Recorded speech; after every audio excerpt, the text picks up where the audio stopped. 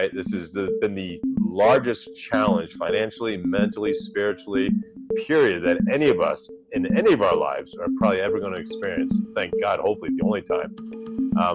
But we're still mankind. And if we don't, I've been saying this since day one, the most important thing we have to maintain and be is to be kind. Almost everything we do is also available for free online. So there's a print version, but for a long time, we've always made these things available for free. We want as many people to be able to enjoy it and experience it as we can. We have a lot of people on the staff who are artists and designers and writers and interested in these kind of projects anyway. I just pulled this out of the oven. That's one of the recipes I've been working on. There's a guy, Richard Bourdon, who's an amazing baker. Yeah, that's the slap method, right? Yeah. And so I called him up when this all started. I had this idea of starting a cooking show for people. Hey everybody, if you're just joining us, we're going to be getting started officially in just a minute. Want to just welcome you to our first ever virtual Boston Talks, our Smarter Happy Hour, done sort of in absentia, all by ourselves and all together, physically distancing and socially coming together. We're going to be talking tonight with restaurateurs about how they are handling the COVID-19 crisis. Some really great speakers lined up. I'm really excited to have you with us. And we'll be getting started in just a minute. So thanks for coming along. I want to introduce our guests for the evening, who we're going to be speaking with. The way it's going to work generally is I'm going to spend about 10 minutes or so talking with each of our guests. And then after that 10-minute period, we're really going to look to that Q&A section to keep the conversation going with them, maybe for another 10 minutes or so. So don't be afraid to ask away as I'm talking with the guests, and we'll eventually turn to your questions and get as many of them answered as we can. So without further ado, let me kind of go around and let you know who you're going to be hearing from tonight. First up, we'll hear from Ming Tsai of Blue Ginger and public television fame. How you doing, Ming? Good. Nice. Thanks for having me. And yeah, it's great to be apart together, for sure. We've got Katrina Jazzieri and Josh Lewin from Juliet in Somerville. Hey, everyone. Thanks for having us. And we've got Air Muir, who's the guy behind Clover Restaurant. So Clover, Clover's man in charge is with us as well. How you doing, Air? Hey, everybody. I'm really happy to be here. Ming, I loved watching you when I was younger. So this is, I wish we were in the same room, but I'll take the virtual connection. But Air, you're older than me. How's that possible? I was going to say, Ming, he just called you old. It's like when the like very old. It's okay. Not the intent at all. It's okay, dude. I am old. And Josh and Katrina, really good to see you guys. Nice to see you. All right, we're going to say bye to Josh and Katrina and Air for the time being. And I'm going to spend some time right now with Ming Tsai of Blue Ginger fame. Ming, how you feeling, man? Hello, Edgar. First of all, it's Blue Dragon now, right? We closed Blue Ginger a couple years ago. That's okay. Yeah, it's okay. It's all right. It's all good. Yeah, you know, I mean, it's cray, right? It's crazy times. And, you know, I can proudly say for us chefs and restaurateurs in this industry, we always do what we do in disasters, right? We try to step up and provide, you know, a meal, which is providing hope. And oh my God, and you know, going back to what 9/11, then Katrina, then of course Boston Marathon bombing, and you know, then with Jose Andres in the Bahamas and Haiti, and we're always there. But this one is so different, right? Yeah, this one is just, we can't gather, and all of us chefs, right? All the men and women and the restaurant owners, we're a fraternity, right? And we don't care if we have to work 18-hour days in Bahamas and do 25,000 meals, because we get to gather and hug it out and have a tequila and all that. And that's been the hardest, right? That we're, you know, together apart. That's really hard. That's hard for every family that's not with their loved ones. And you can imagine, you know, I had parents that are in Hawaii that are 85 and 90 in a retirement home. And so you cannot not stop thinking about what if, and you can, and we all done it. I mean, I don't know how many times you've been down your rabbit hole, but I've been down it so much I have no more tears, right? And when you come out of it, you finally realize, you know what? I think Air said this earlier, you live today. And today's the only day you can live. And if you can somehow make a difference today, and if everyone kind of does that, we're going to be better off, because, you know, we are we are better than COVID-19, right? This has been the largest challenge financially, mentally, spiritually, period, that any of us in any of our lives are probably ever going to experience. Thank God, hopefully the only time. But we're still mankind. And if we don't, I've been saying this since day one, the most important thing we have to maintain and be is to be kind. We just have to be kind. And you've seen acts of kindness across the board, which is awesome. Because today, there's 3 types of people in this world, right? Forget about your color of your skin, sexual identity, political persuasion. Forget all of that. You are either healthy, infected, or dying. That's it. The whole world has 3 classes of people right now. So we have to take that person to our right and our left and bring them in, of course, social distancing, but I mean metaphorically, and take care of the people to your right and left.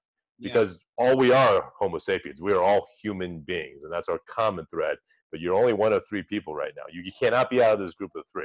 So knowing that, we just try to step up and do what we can. So it's interesting because, as unfortunate as it is to hear you talk about other tragedies that have happened, and, you're a successful restaurateur, a successful chef. You have a network of people around the world that you know well. And again, like, it's unfortunate, but you almost, it sounds like, had a bit of a template for how to be able to take your position and pitch in the case of a tragedy. But as you said, this one's different. So what have you been doing, or have you been able to do anything under these circumstances? Yeah, I'm very blessed, as you mentioned, the network of us chefs. I mean, it is certainly nationwide, if not worldwide. So I voluntarily closed Blue Dragon the Friday before, I think it was Monday, it was mandated. And I did that just as a quick side note because I took out half my tables. So I'm 50% trying to do the social distancing, right? But it didn't work. Young people, my Blue Dragon is mostly young millennials, 20 to 30. They were toasting in groups to coronavirus. Yeah. And I'm like, okay, that's it. We're cutting this off. So we closed the next day. I immediately, because as a chef owner, I had 28 employees at Blue Dragon. And I just knew that, one, I have to take care of them as much as I possibly can. So I very proudly gave them each $1,000 extra, as it almost covers another paycheck. But I know I can't give everyone $15,000 each, right? Because then I'm bankrupt. But I know I had to feed them. And Christine Canlis, my chef, exec chef at Blue Dragon, was like, Chef, we got to stay open and feed them, and we'll just start we'll do a no contact to go. So that Monday we started the no contact to go per CDC protocol. So it's a bag, gloves, mask, preparing the food, and the bag is put outside on a table. Your name is on it. You've already paid for the credit card. So we started that to go, no contact, and then we made staff meal. So we reached out to the entire staff. So guys, we still have staff meal. Please come get it. Obviously, it's free. And only a few showed up. And we're like, there's a pride thing. Do you really want to have to go and wait in line and get food? And so there's all these, just the shame, right? That, I mean, I can't say I've yet to wait in food for wait in line for food. So there was that, and we continued. So we started delivering, because most of them live in East Boston. So again, Christine and Gabe, my sous chef, were delivering the food to them, and that was fine. But to-go food was fine. I mean, bluntly, we're doing 10% of normal revenue. So it doesn't take an accountant or rocket scientist to know you can't sustain on 10% of normal revenue. I don't care who you are, right? But then fortunately, there's a great chef named Ed Lee, who's a buddy of mine from Kentucky. He's been on Simply Ming a bunch of times. And we've, again, once you meet a chef, when, this is probably 20 years ago or 15, I've met Ed. And he very smartly approached Maker's Mark. And this is a good thing. Thank God Ed does like bourbon, and Maker Marks likes Ed, and the only reason I bring it out, and they do get a huge hats off and a huge tip of my hat, because Ed said, hey, look, you have a budget in San Francisco and LA and Boston and New York and all these cities to do promotions and do events and whatnot. Well, you're not doing gathering events, so give me the money instead, and I'll pick a chef in each city and we'll do food banks. And Maker's Mark's like, that's a great idea. We'd love to be part of that. So we did get Boston. Ed called me to do Boston, and I got seed money to at least bring back 4 or 5 of my cooks, plus continue paying my salary. My 3 salary managers, the one that continued to go. And proudly now, Well, the first week was kind of slow, and no one was showing up. And we found out by speaking to our own cooks and dishwashers who live in East Boston, like, chef, we're too scared to ride the T. We're too scared to get in an Uber. That's why we're not coming. So we're like, okay, I got to solve this. So fortunately, through a great guy, Todd Saunders, who used to own a bunch of food trucks, hooked me up with Ernie Campbell, who owns Jamaica Me Hungry, which is the restaurant in Jamaica Plain, who has a food truck. I called out Ernie and says, Ernie, look, can I use your truck? I want to bring food to East Boston. And he absolutely says, chef, I'd love to help out. So now we're bringing every day, Monday through Friday, 1 o'clock, almost 300 meals now. It keeps getting larger, unfortunately, to East Boston, 1 o'clock at the Orient Heights Tea Stop. So we're on this right next. If you get off the Orient Heights, you'll see this Jamaica Me Hungry. So there we're passing out the majority of our food. But we also have a whiteboard of toiletries. So no, we don't have a lot of Purell, but we have diapers and formula for people with babies, and we have raw rice and raw beans. For me, if you can cook a pot of rice in the Asian culture, or for the Latinos, some rice and beans, that normalcy, right? That's a little ray of hope that you actually get to cook something. So that's been very popular. Plus all the paper goods, and we do the same at Blue Dragon, 7 days a week at Blue Dragon. 3 to 5 o'clock. But again, a lot of people aren't coming to Dragon because it's Seaport and not a lot of people live by. But we're still continuing that as Dragon as well. And if you want to know how you can support, go to Lee Initiative, and you can certainly give money if you have the capacity to do that. We've had a lot of our friends actually go to Amazon and drop ship toiletries. There's a list that we have that would be ideal people could buy. So we got a lot of support that way. A lot of local people like John Keneally, Kim Martin, Trimark, B&W Watercress in Florida, they're all donating food. The Boston Food Bank has been an awesome partner. And the more we can get food donated, the more the seed money can continue paying the payroll of the people I have back. And so it feels good to at least be feeding, about 300 Boston, restaurant people. The tragedy, everyone has their own story, but the ones that I still lose sleep on and have cried enough tears on, or too many tears on, are the people that are under the radar, are the people that are not going to get unemployment checks and not going to get a bailout. And their last check for me was their last check until this thing clears. And I have a cook that has a 3-month-old baby.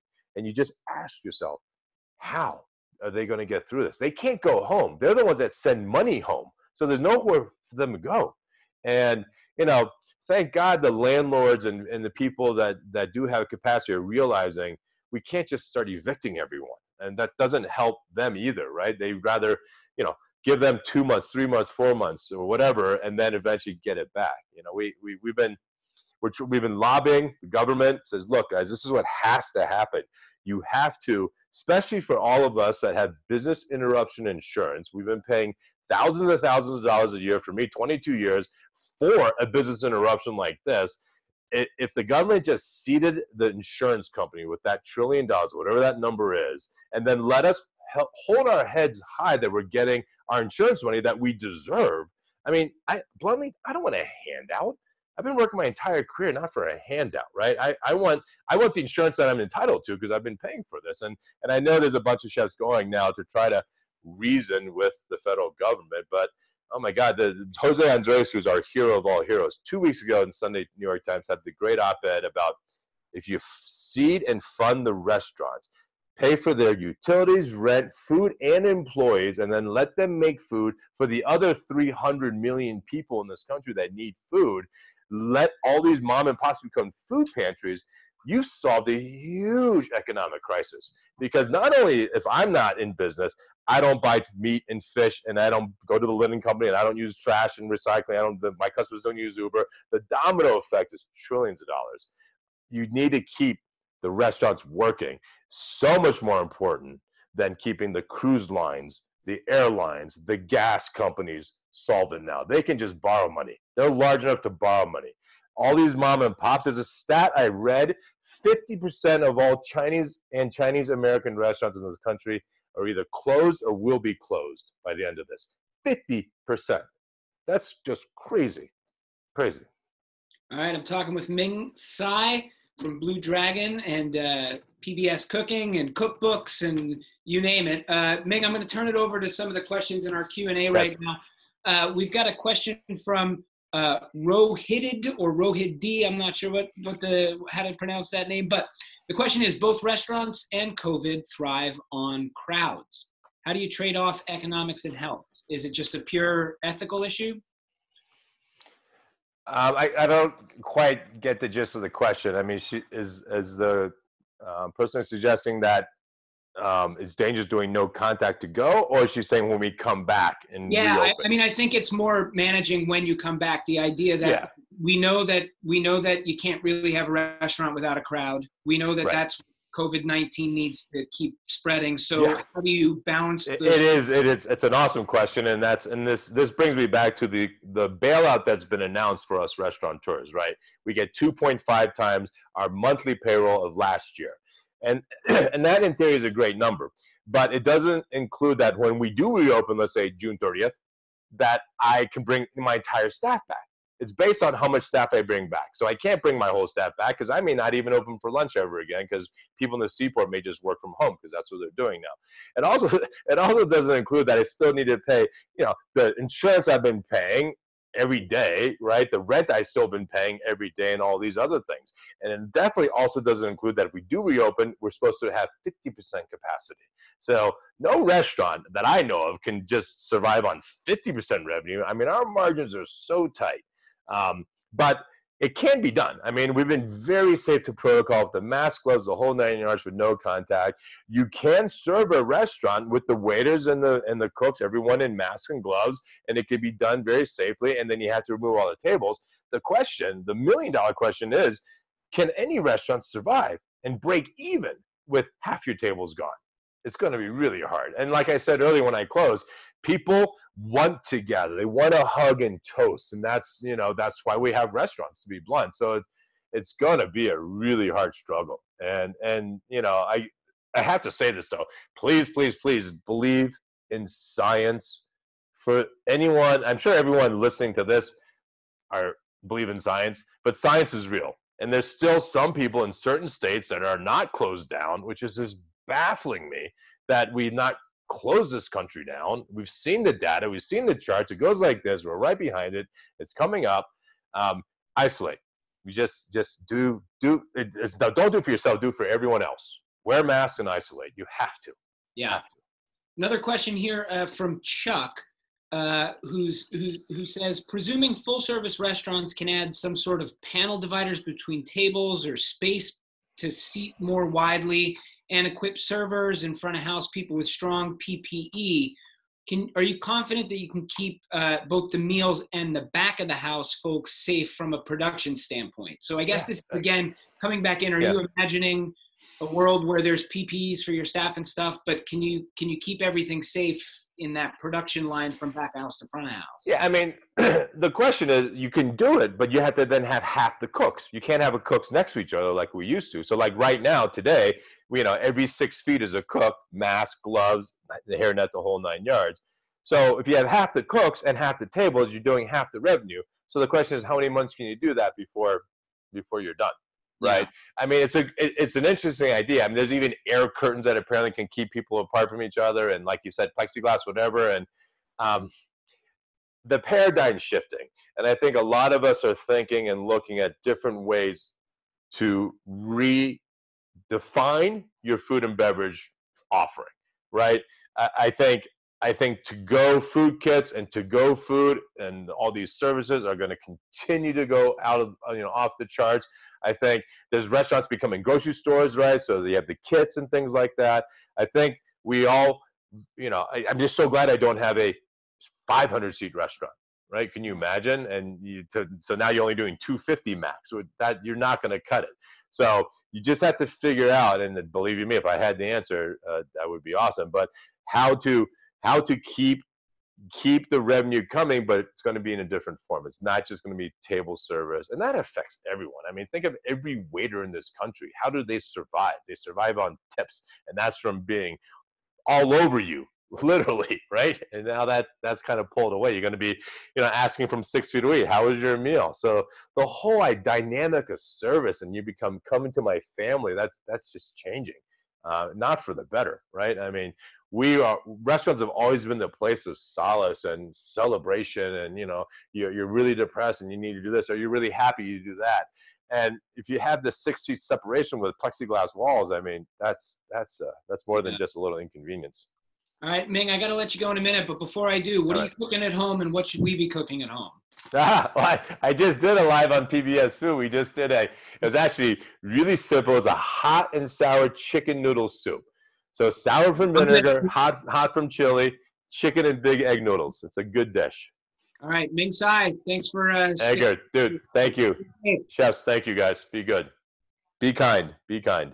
We're now going to move on to our next speakers here for the evening. I'm going to welcome up to the screen, I guess, here we would say, Katrina Jazieria and Josh Lewin. They are the folks behind Juliet, a restaurant in Somerville, and hoping they're going to pop up on my screen any minute now here. And we're going to chat with them a little bit about how things are going. There they are, Katrina and Josh. Welcome. Hey there. Hello. How we doing? Doing great. Thanks for having us. Excellent, excellent.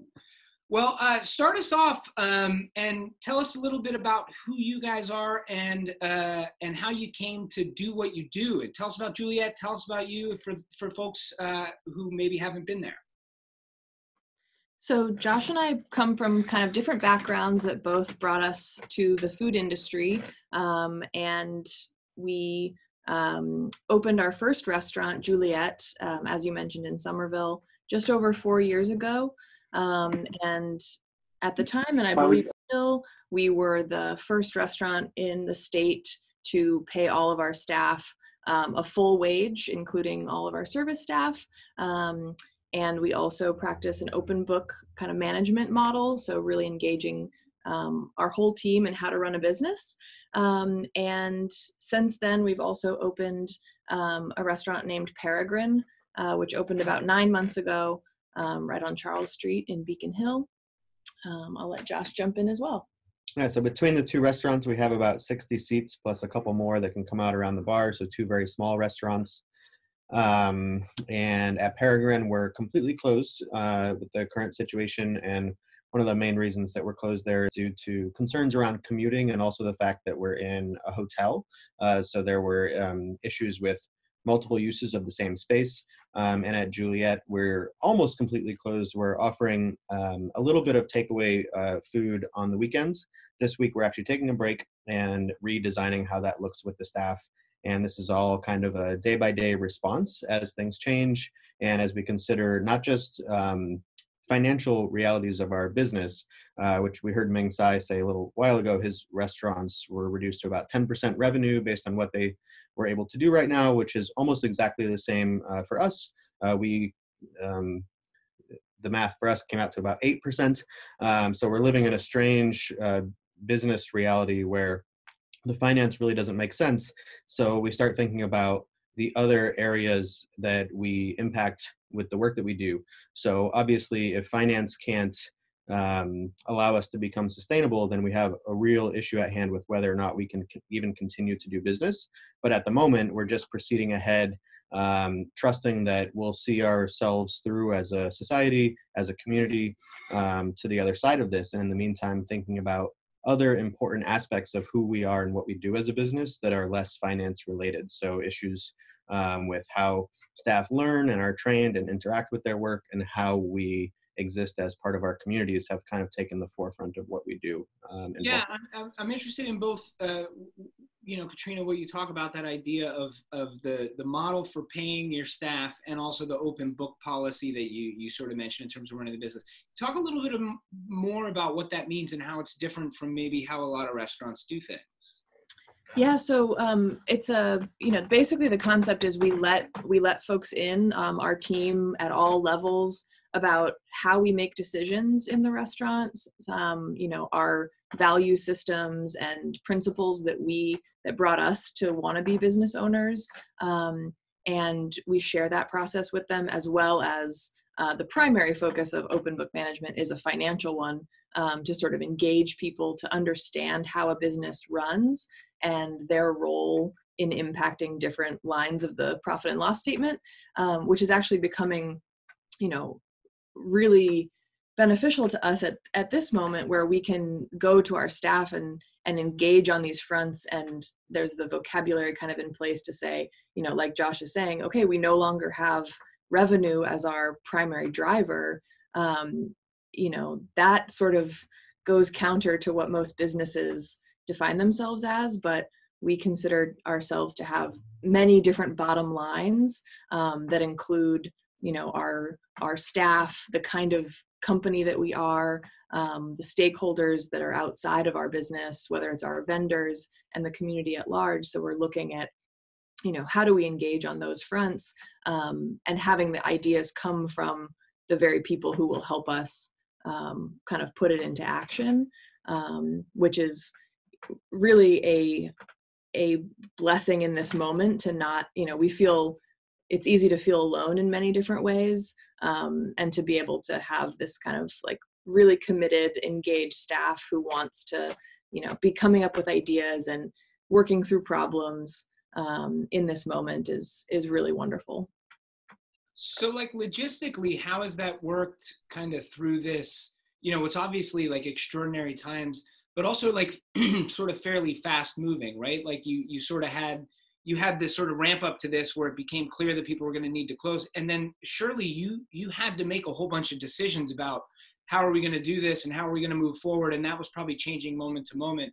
So how did this sort of collaboration or this collaborative spirit kind of that you talk about with you and your staff, how did that manifest itself as this sort of last few weeks have unfolded? Yeah, well, like you said, it happened quickly and it's continuing to change day by day. We're here about a month into the mandated closures of dining rooms, and 2 weeks plus since the federal government announced payments and programs through the CARES Act, and we still haven't figured out like the best ways to apply for those. This is, a lot of confusion, not just with the logistics, although that was an issue too. The banks actually being able to accept these applications, which might be interesting for people to hear, but also the way that the act kind of affects restaurants specifically, all kinds of confusion about how and when you hire people back to secure these loans. So all this confusing information, which didn't even exist in its basic way until about 2 weeks into the crisis. So we just kind of on day one said, all right, we're going to get the staff together, communicate everything that we do know. And the first thing we're going to communicate is the fact that, well, we don't really know, that the information is hard to stay on top of, and what we're doing, and even just telling them kind of step by step of what are we doing now. What we're doing is first we're going to get to a basic agreement together on how the next 3 days are going to go. Then we're going to try to give you a week, and then we're going to start looking beyond that. And what we're doing in the meantime is just trying to gather all the best information that we can, which is kind of an interesting position to put yourself in front of the staff, but we had a lot of practice with that because that's basically the way we run our business, which is to say we don't have all the answers. We're going to tell you the thought process behind the answers that we do have, and we're going to tell you the questions that are still outstanding. We're going to, as the leaders of the company, first ourselves, and now with a leadership team that includes 8 other people, we count on them to take those outstanding issues and bring proactive potential solutions to the table. And then from that actually trickles down to our staff. So all of that is vocabulary just involved with how we run Friday night's dinner service. This is how we work. So that left us a little bit better prepared to respond to the crisis situation. And one of the things that we came up with as we started transitioning out of day-to-day food service and into, well, how are we going to exist for now? Well, we want to train, we want to learn, we want to interact, we want to reach our community, we want to feed our community if we can, whether that's directly or indirectly. And thoughts about what indirectly might mean kept coming up again and again. So as a company, we run 2 restaurants now, and we also for a couple of years have been involved in various media projects for entertainment and information of the public. And we operate a magazine, we print a magazine, it's 3 years of that now. We also have a book out. There it is. Well the magazine. Nice.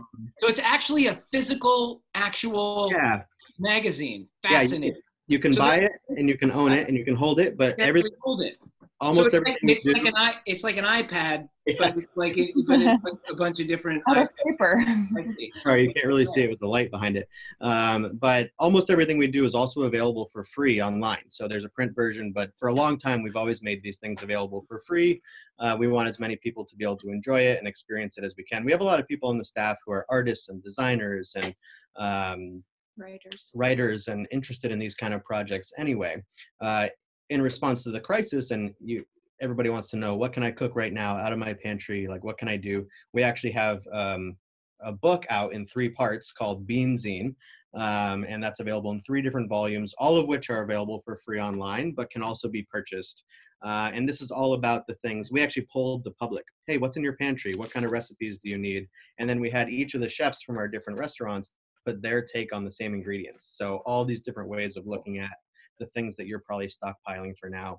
And from there, we actually moved into some video work too. So I'm currently distributing the video through Instagram TV, but everything from cooking tutorials to bar tutorials. Actually, the cocktails that you see Katrina and I brought to the happy hour today, our manager, Sam Mangino at Juliet, taught you how to make these cocktails on Instagram today. And then engaging. What are they? It's a take on a Negroni. So a good one for early in the evening. Yeah. And then engaging with the rest of our team too, so that what you're seeing from that video content isn't just about the restaurants, but is about who we and they are as people. So everything from teaching how to do a handstand to how to make a crossword puzzle, to recipes that have nothing to do with the restaurants, and people just sharing a little bit of themselves. And these are things that as a company, we've always been very interested in and we've been engaged in.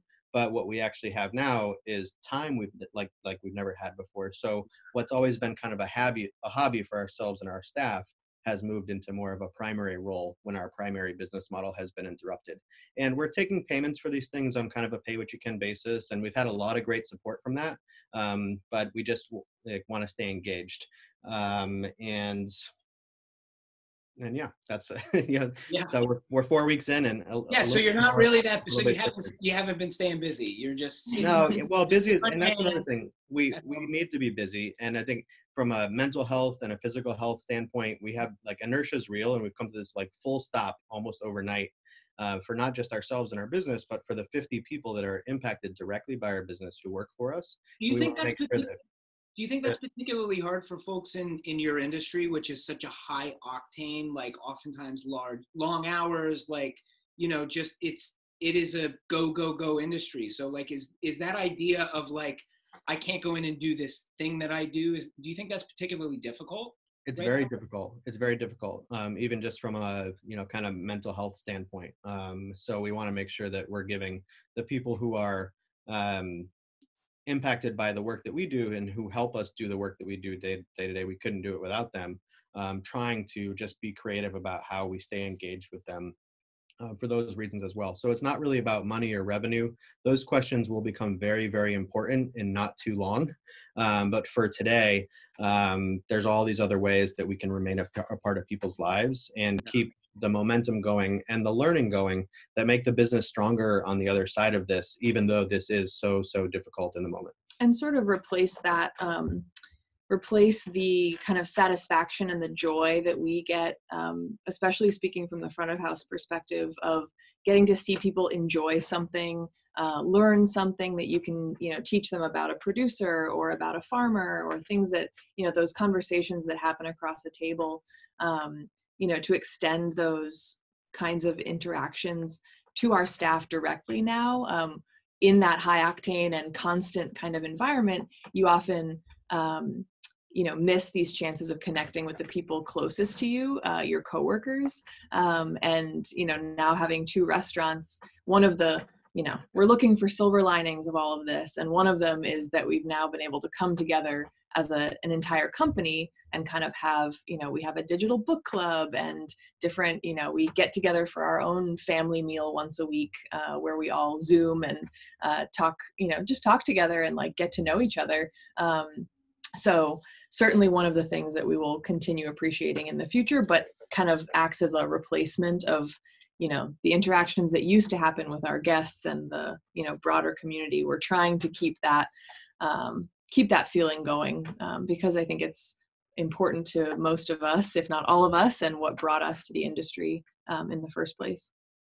At the heart of it is the kind of making of food, and you guys are still doing that in one of your restaurants, you said, for takeout. Not this weekend, but at least occasionally you're doing takeout at Juliet in Somerville. What kind of stuff are you doing? How can people kind of get there to get some if they want to support you guys? Is it helpful for people to come and, help keep that 8% revenue at 8% kind of deal?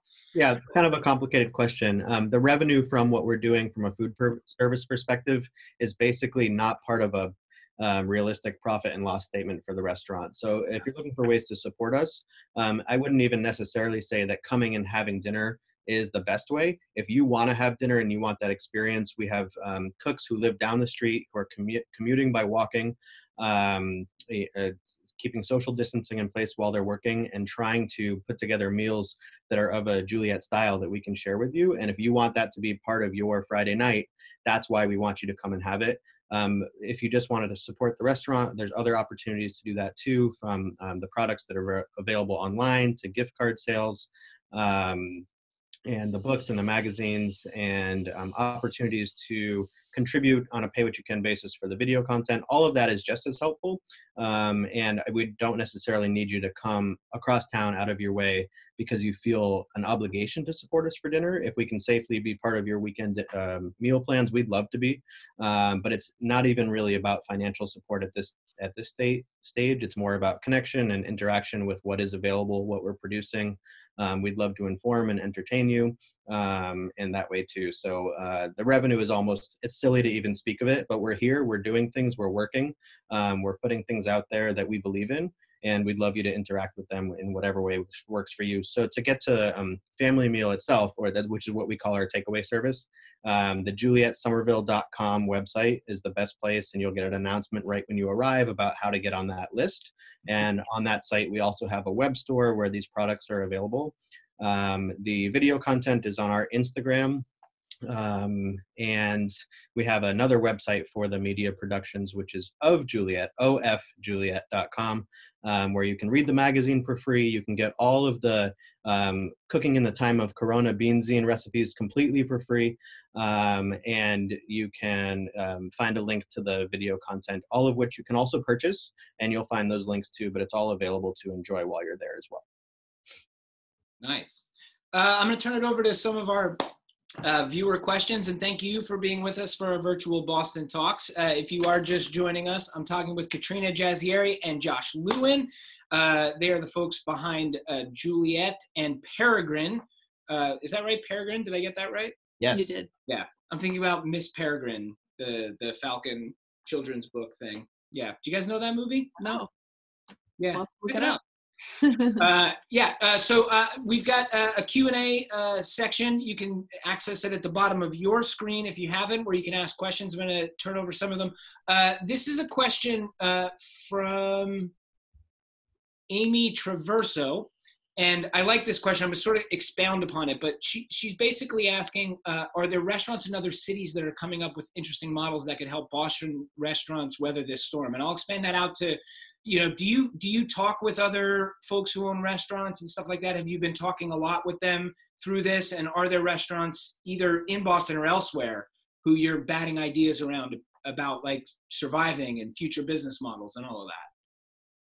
Yeah, a little bit. I mean, it's difficult to stay on top of the information as it changes day by day. And it's also been a little bit of a difficult pivot into just finding time at the end of the day.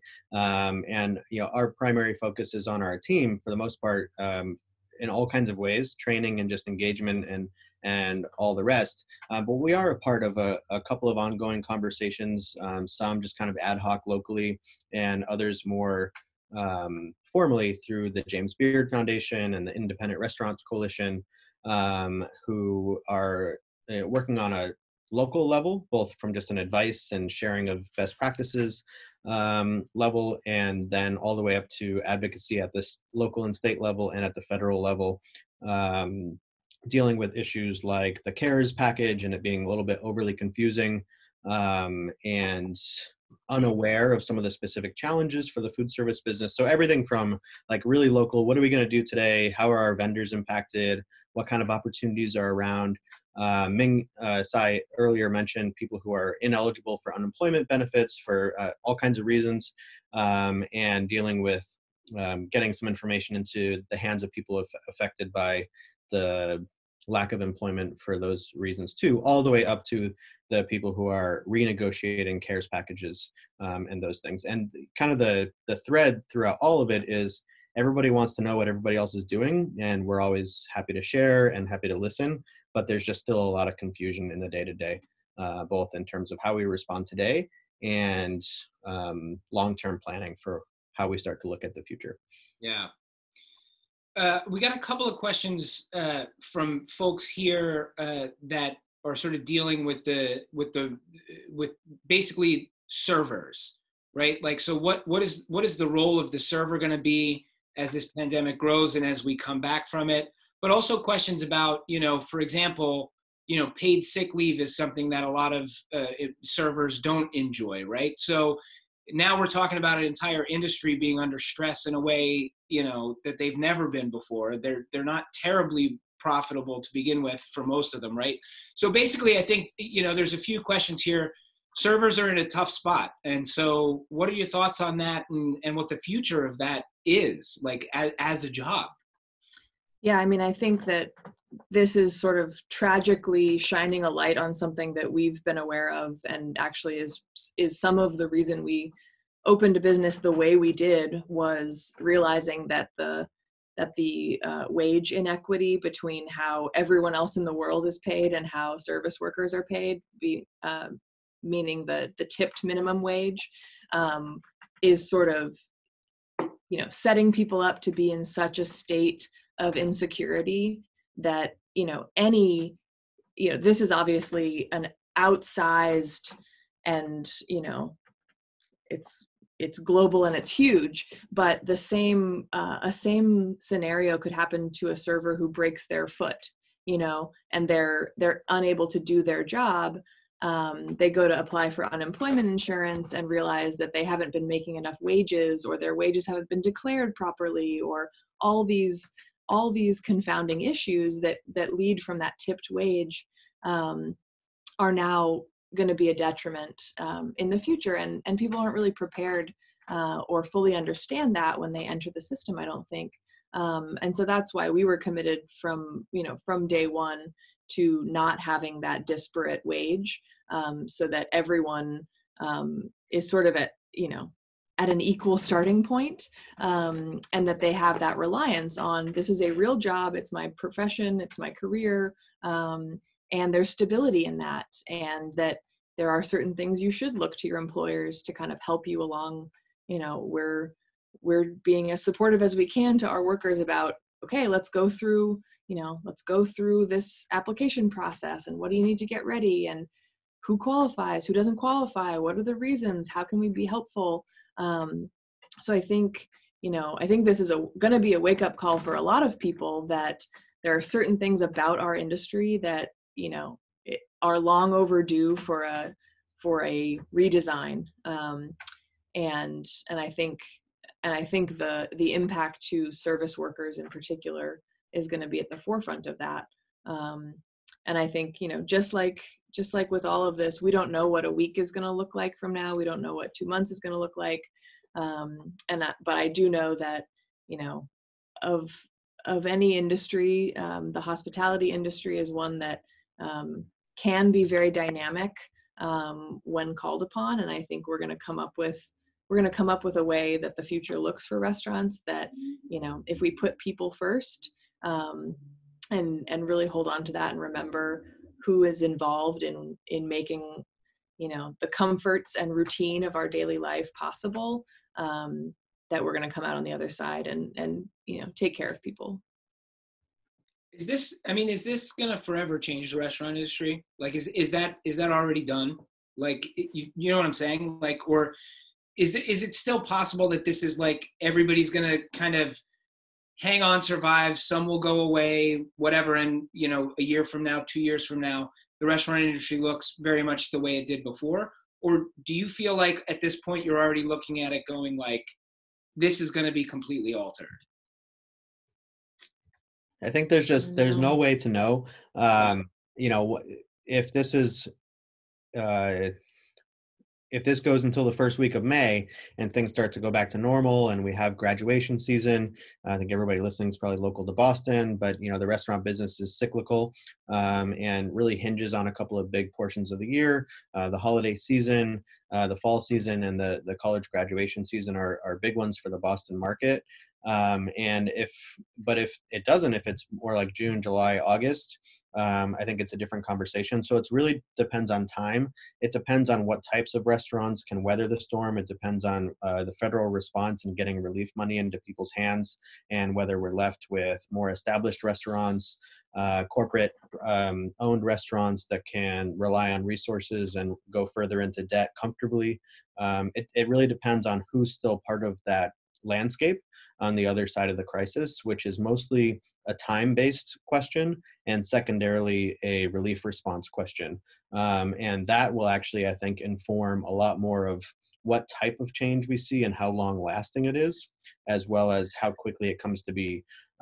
Depending on how the loans are handled from the federal response, you're going to have businesses taking loans, and it might look like things are okay for a little while, but there may be another 6 to 8 month period after business has gone back that debt starts becoming due. And so there's a couple of which may really impact small businesses if their revenues can't get into a place, or if they do miss certain important calendar benchmarks in the cyclical business season. All things that I really don't love to talk about. This is very boring conversation to me, but these are things that will make or break the landscape and will totally change what it looks like on the other side of this. And we may not know until 6, 8 months, 12 months after things reopen, because it'll depend on how quickly things can get back to a sustainable benchmark. And it's not just about being allowed to open, because loans and debt and different arrangements can keep things afloat for a little while. But I think we really won't know until we see the final restructuring of what that looks like, the final reckoning. And it has to do with how long it takes from now, and what kind of relief resources are available to those that really need them. The small businesses that employ tons and tons and tons of workers, and workers that really need good jobs. And that'll make all the difference. All right. I got to let you go, but just like I did with Ming, and I know you've given us plenty of resources where I can get cooking ideas from the folks on your staff, but what are you guys cooking at home? What should we be cooking at home? We're cooking all the same things you are, all those pantry staples that you stocked up on, and we put 3 whole cookbook volumes out for you. You can buy them from us, or you can get everything for free online. Excellent. All right. Well, Katrina and Josh, thanks for taking the time to chat with us. Good luck. Stay safe. Stay sane. Thank you very much. Thank you for having us. We have got one more guest to speak with today, and I think we're going to welcome him to the screen right now. This is Air Muir, who is the man behind Clover. Waiting for him to pop up. Maybe he's here, maybe he's not. We do hope he's here. There he is, Air.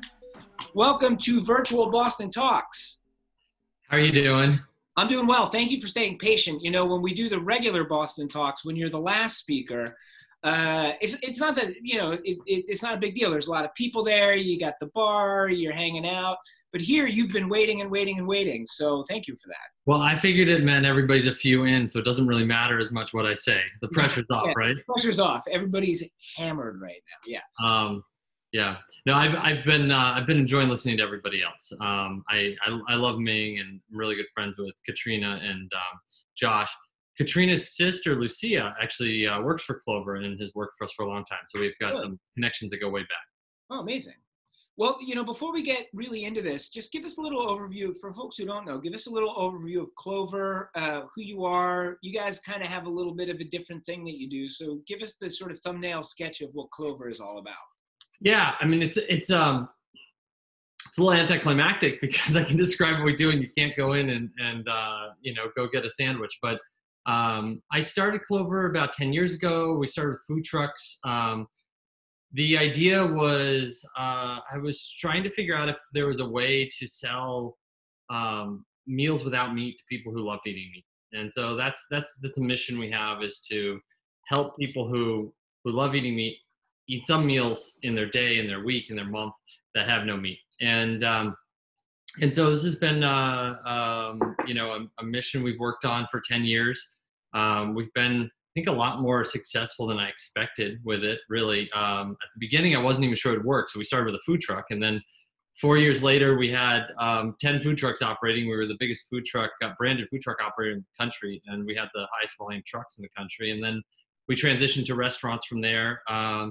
And now we operate 13 restaurants in the Boston area. So we're fast casual. I mean, if you're not familiar with Clover, don't expect to spend more than $10 when you come by.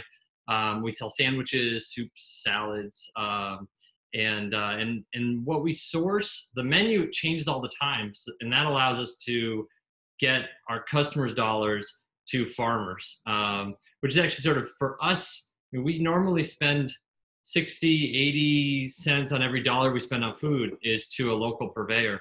So for us, that's one of the sort of added elements of all of this, is those folks that we've built relationships with, and we've become a very important part of their business and help support their farming and other things they're doing, which I really love. All of a sudden we have to turn to them. I have to turn to my employees and say, we don't have work for you, but I have to turn to my suppliers and say, I can't buy from you right now. And it's not something we've talked about so much in this already, but that there's a lot of hardship hitting distributors and producers who normally expect restaurants to be buying from them. Yeah, let's actually get into that a little bit, because there were a few questions in the Q&A section from a number of people who were asking about the sort of supply chain side of things. So, what is that looking like? What is that looking like? And are they feeling pain now? Do you expect that they're gonna be feeling pain? Like, what are there things you can't get? Like, where are we at on the supply chain side of things, as far as you understand it? Yeah, I mean, I think that maybe second to cruise ships companies and airlines, restaurants have felt the brunt of this. But I think right behind us, probably distributors. And you have to remember, a lot of these distributors, there are regional distributors in Boston that we work with. There's a wonderful guy who runs a distribution company called Shirazi, and he ferries a lot of the produce from Western Mass to Clover, and has made it possible for us to sell some really beautiful products that we really couldn't sell before we knew Josh, who runs that company. It's like a 3-generation company.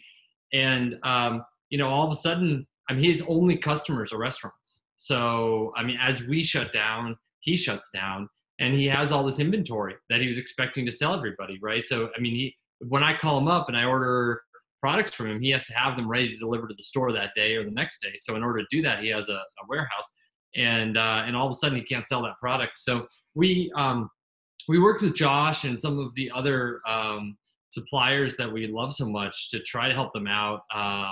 In the early days of our shutdown, we set up like pantry boxes, so customers could come in and get a box of stuff. And we also did some things where we helped some of those suppliers sort of set up on a street corner, but we'd promote it. We'd let our customers know they're going to be there to sort of try to sell down some of the supplies, especially the perishable products. But I think we've been able to help a few, but I think the pain is probably very broad, and it's not just the people we work with.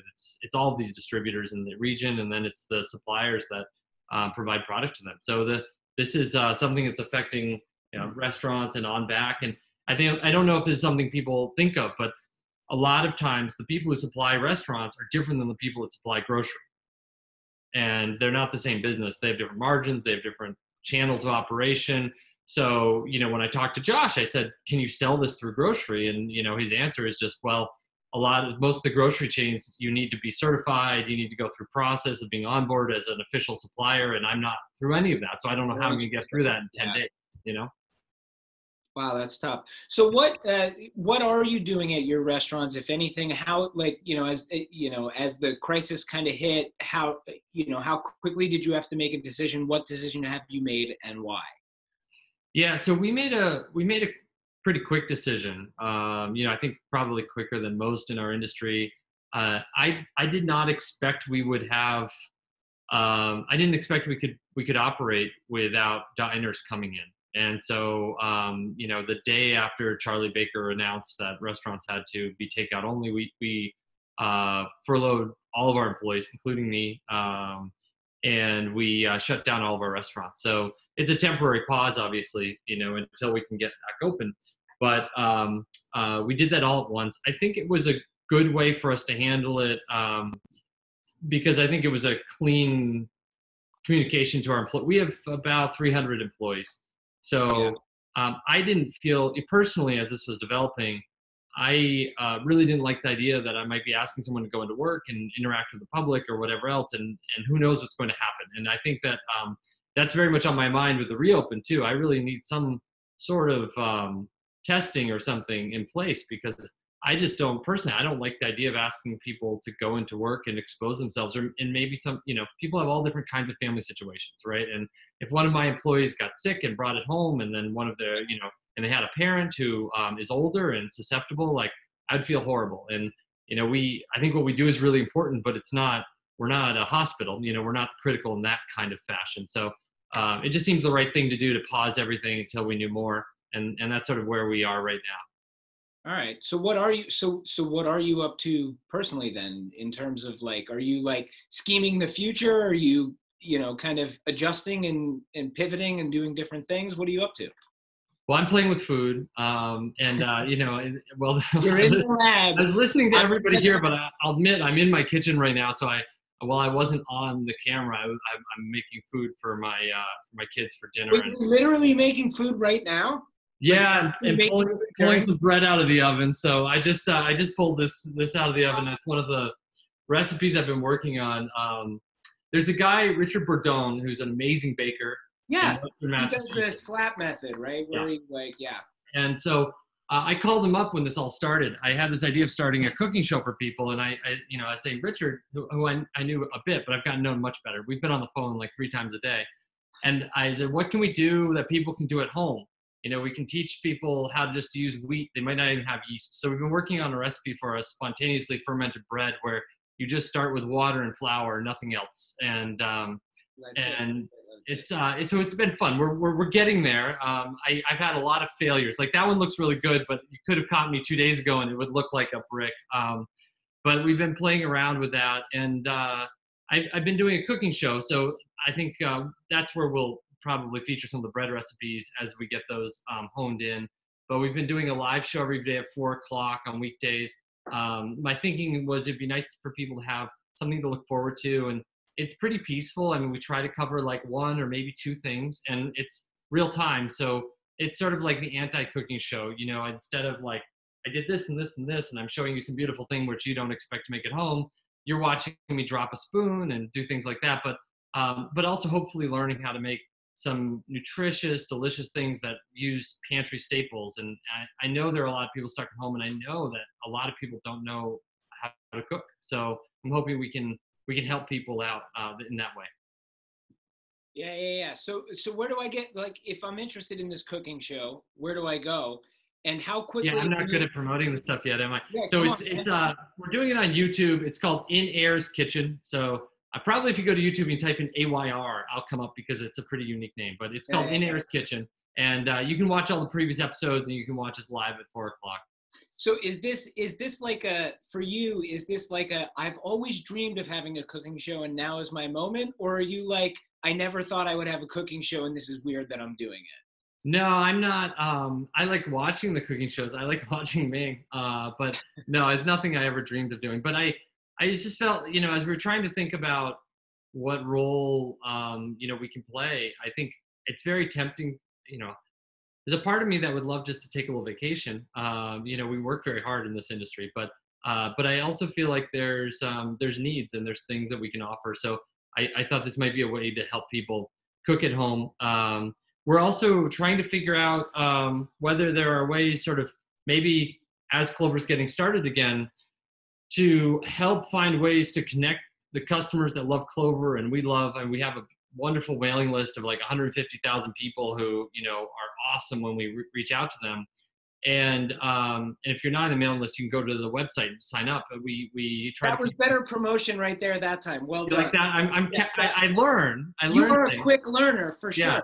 Yeah. But yeah, we're trying to connect people with our farms and things like that using the, that platform.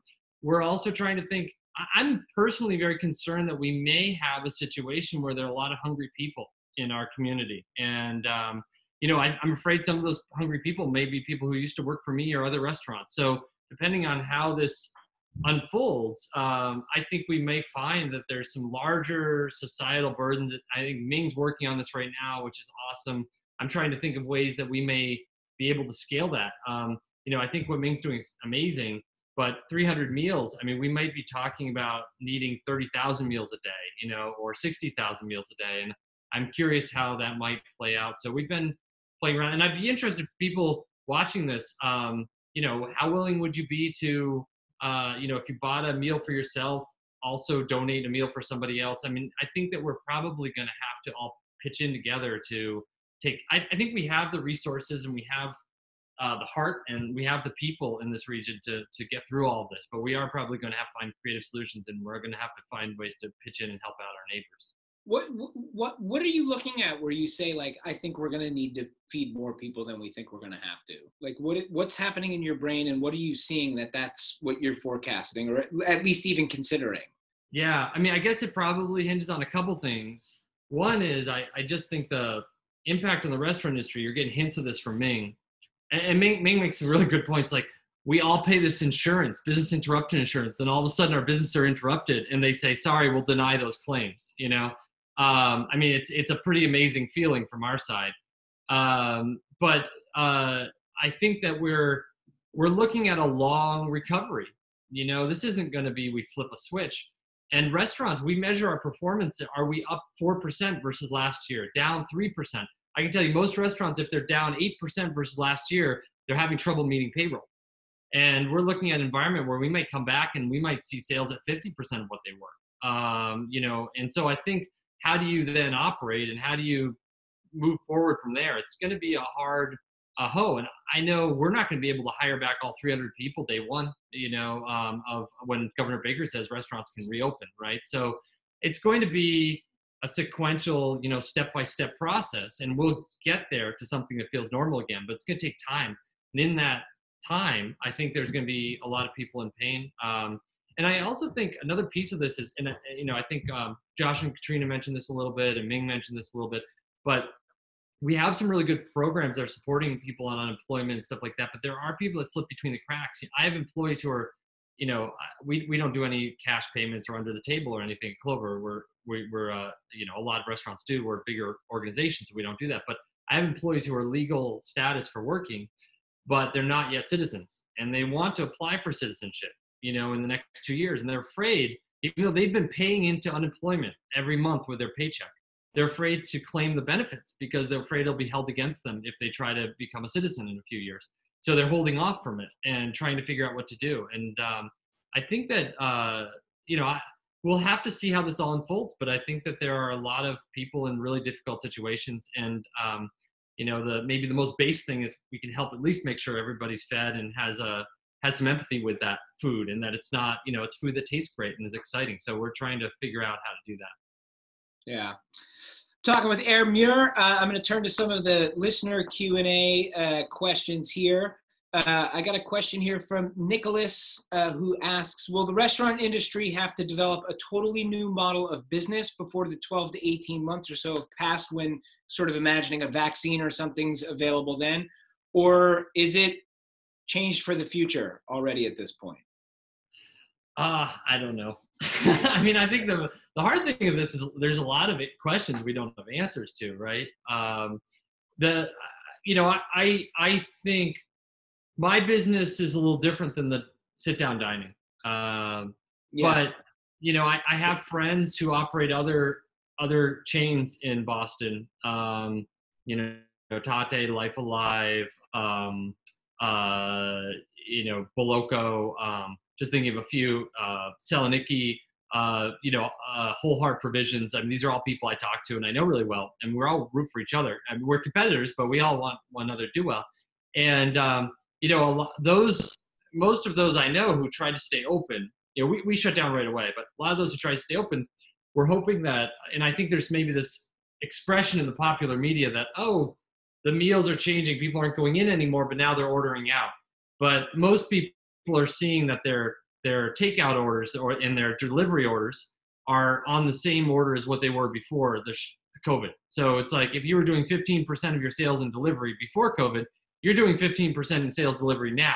You're just not doing the other sales. Yeah. And that's why you're starting to see people start to shut down other things. It's not as though delivery made up for the losses. And that's a challenge. We have we've all worked really hard to make businesses that, you know, we have good hospitality and we deliver great food and we try and create great environments for people and we employ a lot of people and they're well trained. But when you have that kind of a business, it's not like a tech business where we can just pivot, you know, this idea of like, we can just change from one thing to another. I mean, how do I ask 300 people who've been trained how to make sandwiches every day to all of a sudden do an entirely different job? You know, it's a lot to take on. So I think there's a lot of questions out there we don't really have answers to yet. All right, another question from one of our viewers here.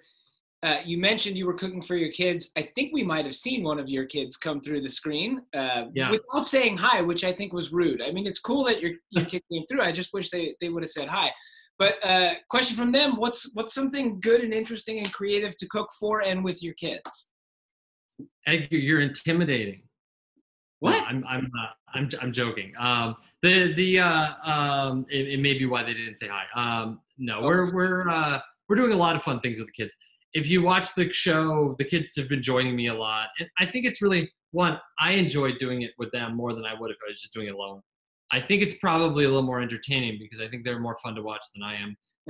But I think also part of the process of making food with them keeps me grounded. You know, I have to keep the recipes more simple. And I think as you're watching it from home, I'm hoping it gives people confidence they can try something. I mean, when, you know, my daughter Violet or my son Blue, who are like 8 or well, just turned 9 or 10 years old, they can see that happening and try to take it on themselves. And we've been really excited to see all the pictures people are sharing of food they're making at home. So we're hoping people, there are a lot of wonderful things happening right now. There's all this scary stuff and we're trying to handle it, figure out good solutions. But, you know, we also have this opportunity to take a moment and assess our lives and sleep a little bit more. I hope people are getting good night's sleep. I know I've been sleeping more than I have in 15 or 20 years. And play with food. You know, it's we have kitchens, we have food. You can get food if you don't, and it's a big play space. So I think there's a lot of fun we can have. And I think as people a year from now are looking back, if anything, I could imagine people regretting they didn't take more advantage of this time. Yeah. Do you feel like you're doing a good job of that? Are you like being weirder and experimental using new ingredients, or are you just like, are you just plugging along like? Yeah, you know, it's funny. Well, the Richard relationship had me doing some very odd things. The show yesterday, we played around with a few of them. He has this idea. So he sort of hates starters. And I learned how to make sourdough bread with starters. And Richard's got like a philosophical thing against that.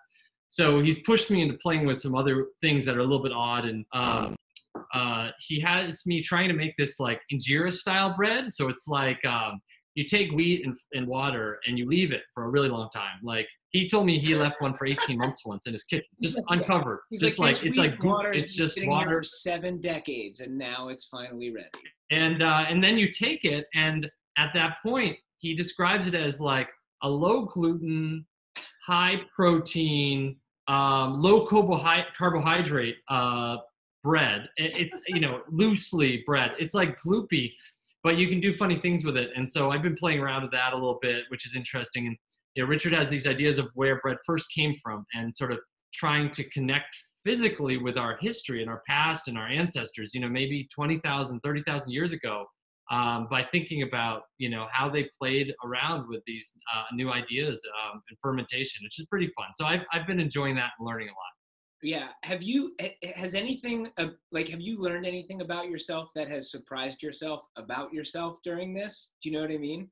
Like, if That's a really good question. I would have, like, for me, like, I will say for me, like, I am watching way less television than I thought I would.